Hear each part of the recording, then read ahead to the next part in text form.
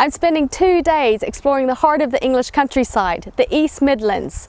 There's loads to see and I don't have a lot of time, so let's get on with it.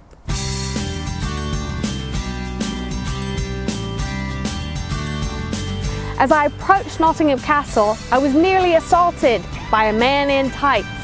It's the legendary Robin Hood, of course. And while nobody knows for certain if Robin Hood actually existed, we do know that Nottingham Castle does. It was built in the 11th century by William the Conqueror, and while much of what you see today is actually a 17th century mansion, just behind me there are the remains of the original castle foundations.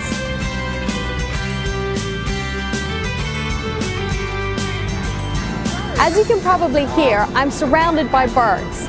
We're in the middle of the Attenborough Nature Reserve, just a few minutes from Nottingham city centre next to the village of Attenborough.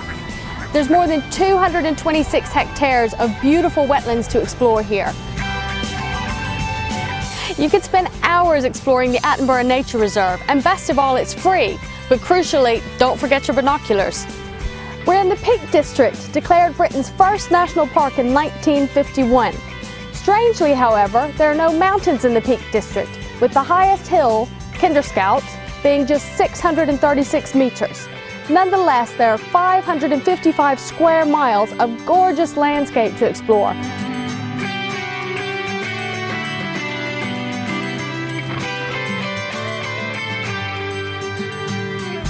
We're at the National Space Centre in Leicester.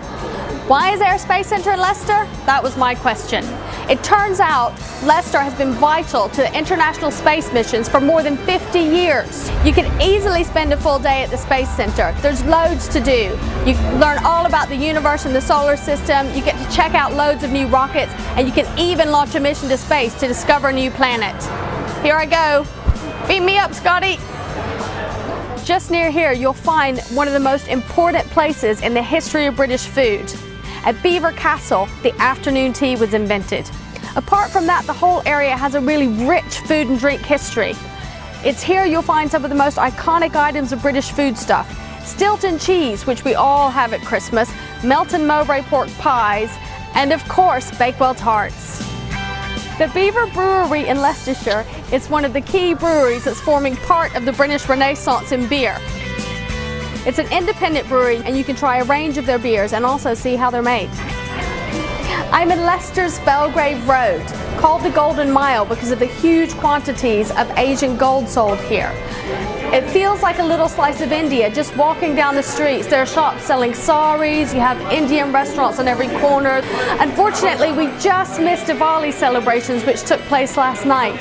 Now Diwali here is the biggest celebration outside of India. But to console ourselves, we just had a meal at Bobby's, which is one of the longest established Indian restaurants in Leicester. And I can tell you from my experience, it's also one of the best. I hope you've enjoyed this whirlwind tour of the East Midlands. 2 days just isn't enough to see everything, but I hope it's given you a flavour of the area and what it has to offer.